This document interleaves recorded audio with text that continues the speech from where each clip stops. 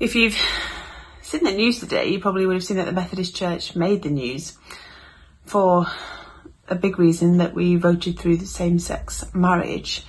And it was a big day for a variety of reasons, and there was, in the room, it felt not tense, but there was a real presence of the seriousness and the hurt on both sides of the debate, and it was really held. And it's a really difficult feeling to describe. It's the only way I can really try and explain how it felt. And people heard each other. People listened, and everyone was very, very passionate, but passionate in a kind way.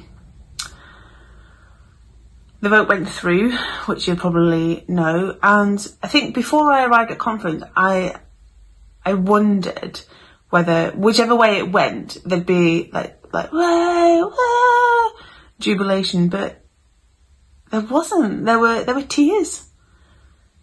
There were tears from everybody, and I was reminded in the Psalms, when God holds and treasures those tears.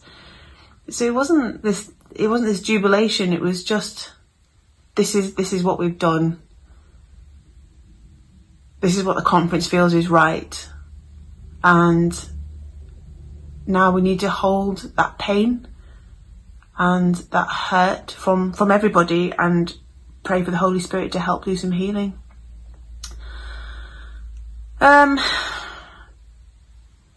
I've got some friends who I voted for it, and I've got a lot of friends who didn't want it to happen, and so I reached out to them and really just try to help them in what they're feeling right now. It's that kind of, are they going to leave the church? Will they? And I sincerely hope that they don't.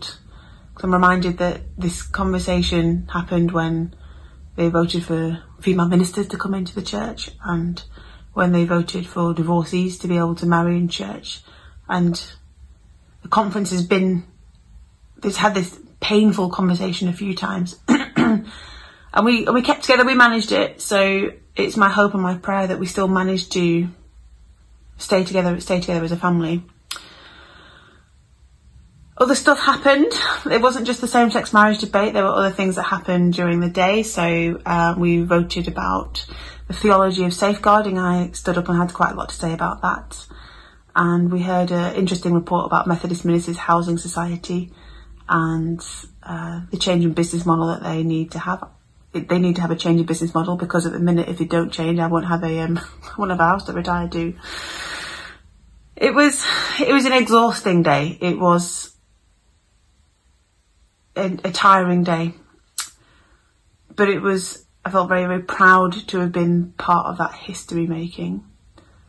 And it's tough to think that there's one more big day of conference to do, because there's still so much stuff to get through, because we wanted everybody to feel like they had a voice heard, which means that today, when normally we finish at lunchtime, we're finishing at 4. I'll believe that when I see it. And so